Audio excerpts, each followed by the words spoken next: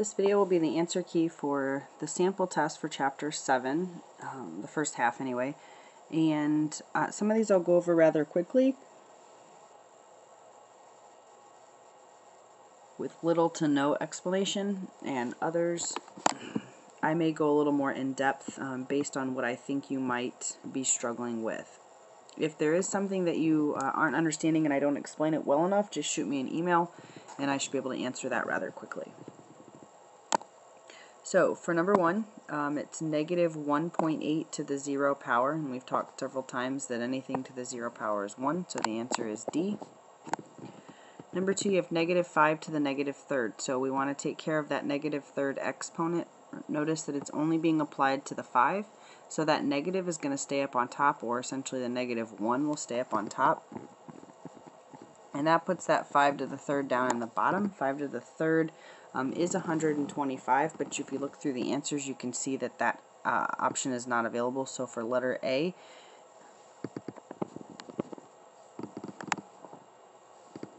the answer negative 1 over 5 to the third.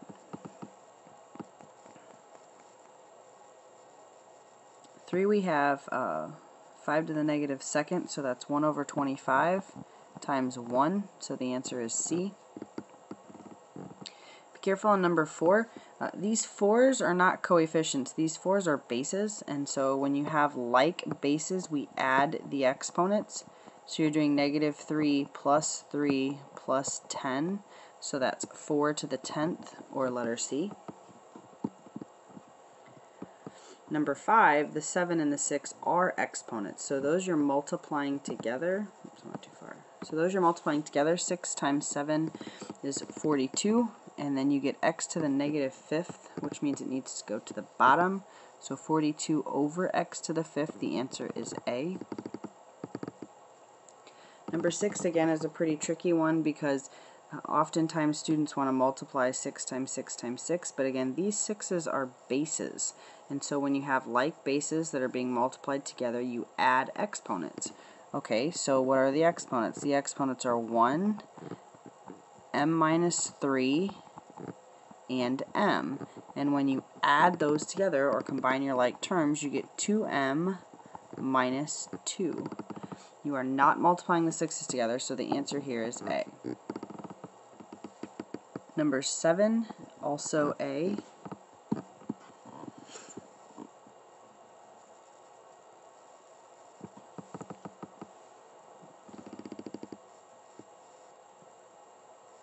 Number 8 is C.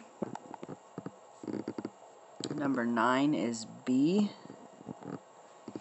Again, these 10s are bases, so they can't be reduced. You don't cancel out the 10s. You just subtract the exponents. So it's 10 to the negative second, which is 1 over 10 squared, which is letter B, 1 over 100. Here we're moving the decimal 2 places to the left, so 1 and 2, so 0.06, letter B. Go on to the second page. Not written in scientific notation, and really it should say proper scientific notation, and that's letter D because this number is too big.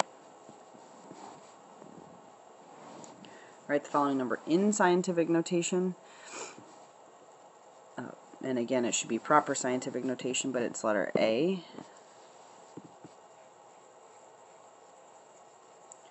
Ordering from least to greatest.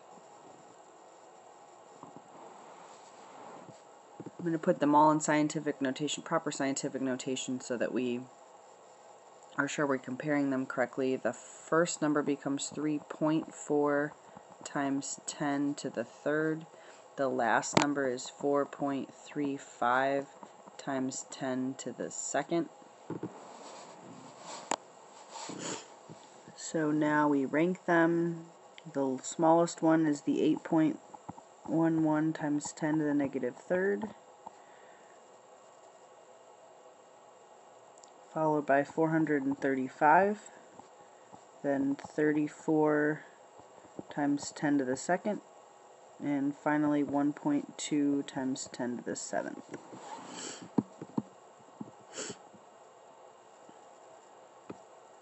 simplifying expressions now. And again, I may go over some of these quickly. If you need further explanation, please shoot me an email today. This is 1 over 16, 2g to the 5th over m squared, 9c to the 9th over d squared,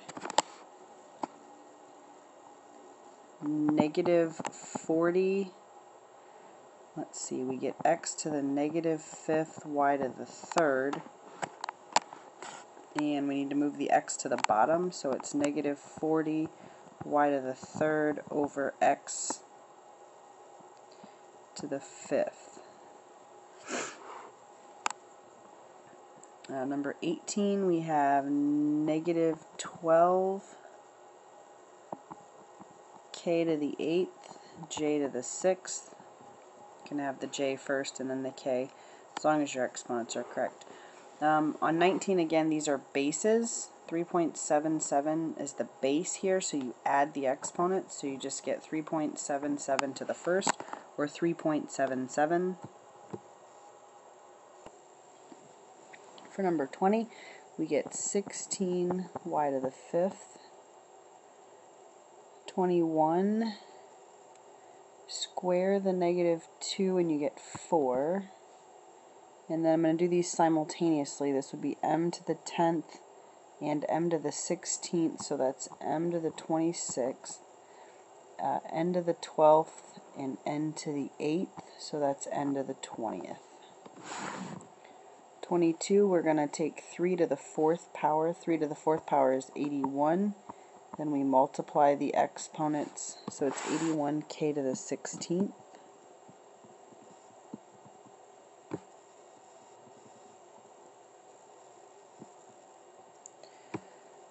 23, again, I'll be kind of doing this simultaneously. That's 4 x squared x to the 5th, so it's x to the 7th.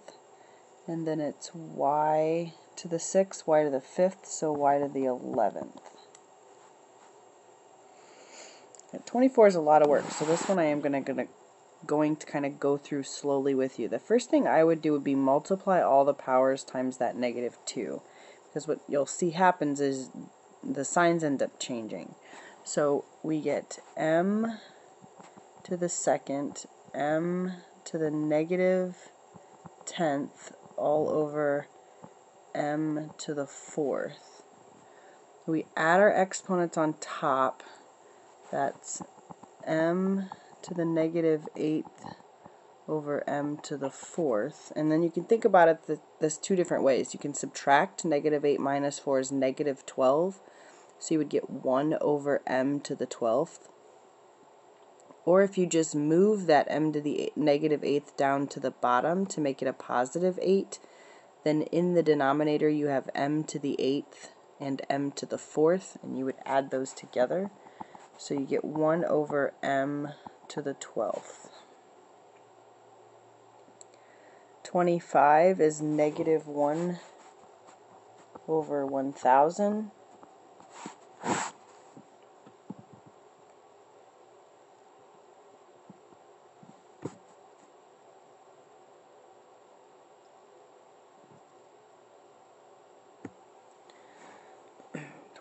You're going to have 9 over 4j squared.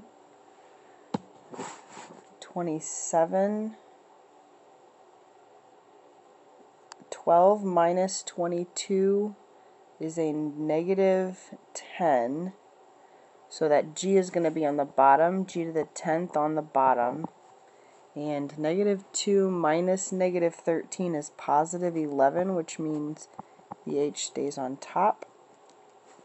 Number 28, we get 1 over a squared.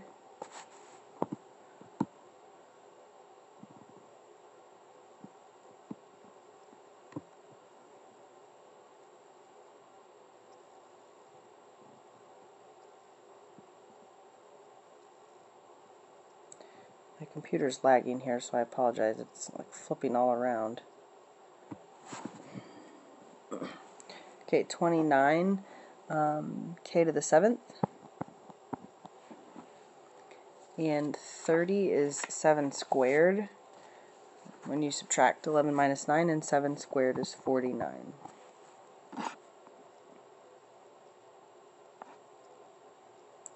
(31) and 32, you're asked to find the error that was made when simplified and give the correct solution. So the error, let's see, if we have negative 3 times 5 is negative 15, that's correct. X to the second and x to the first should give you x to the third. And then y to the third and y to the second should give you y to the fifth. So that's the error there, is that they forgot that the one exponent on the x, oops, that's supposed to be a 5. The one exponent on the x makes it x to the third. And on the next one, it looks like instead of multiplying the powers to the powers, they were adding. So it should be 4x to the 8th, y to the 6th. Now that portion of the sample test is everything that's from the first half of chapter 7. And what you'll see now on a lot of our tests is some review. It's really important, particularly in algebra, that we're constantly reviewing topics we've covered, because algebra is such a big part of everything you end up doing from now till the end of your math career. We want to make sure that you're really focusing on all of these topics at all times. So we'll be doing lots of review. It'll also be really helpful when you get to taking that either I-STEP, if it's even called that by the time you take it, or whatever standardized test you take as a sophomore, because it is a lot of algebra. So on number 35, for most of these I'm just going to give you the answers. If you have questions or need me to work that out, sometimes I think it's best if you try to go back once you have the answer and figure out where your mistake is. So for 35 we get x equals 2. Lots of distributive property, combining like terms, getting your variables on the same side, solving that equation. 36 we graph starting down at -1. We're going up 1 and over 4 in the positive direction, down 1 over 4 this way. And then we get our line. No shading, it's an equation.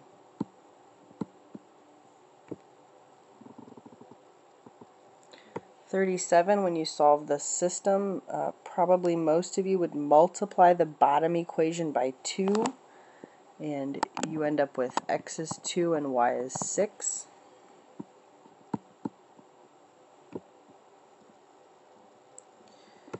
Equation in point slope form, or excuse me, in slope intercept form. Remember, it's perpendicular, so our slope is going to be the negative reciprocal. It's going to be a positive 1/2. So when you plug in the point and the slope into point slope form and then rearrange to slope intercept form, you get y equals 1/2 x plus 5. Now we have inequalities, so this was our most recent unit before we kind of had to pause for I-STEP or for the Pythagorean theorem. But number 9, wanting you to graph just one inequality, and you always have the option to rearrange this into slope-intercept form. I think it's easier here just to graph the intercepts. The x-intercept would be a positive 4 and the y-intercept is a negative 2. It's a dotted line. If you check 0, 0, 0 is not greater than 12, so it does not work. The point 0, 0 should not be included, which means we would shade below. If you rearrange this equation and did solve it for y, you would have the sign flip because of dividing by a -6. Flipping the sign then does make it a less than inequality, which also agrees with the shading below. For 40, we graph the first inequality. We start at -2, going up 1 and over 2 in the positive direction,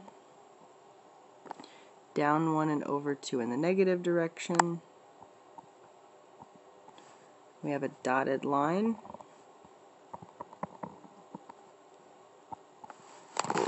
Second equation, again, I'm going to plot the intercepts. That's easier.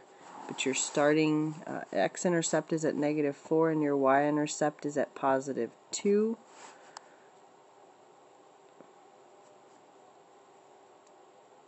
And you could double check this. Let's see, that's up 2 over 4. That's the same as up 1 over 2. So these inequalities actually have the same slope. This one should be a solid line.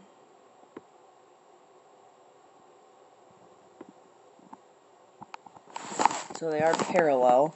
And the first line we're shading above, the second line we'd be shading below. So the overlap, if we shade above this line, we shade below this line, the second line I drew, then your overlap is this place in the middle. So that's where your overlap occurs. And I think that's the end of the sample test. If you have questions or something I didn't explain well enough, go ahead and shoot me an email. Again, if not, be ready to take your test tomorrow in class.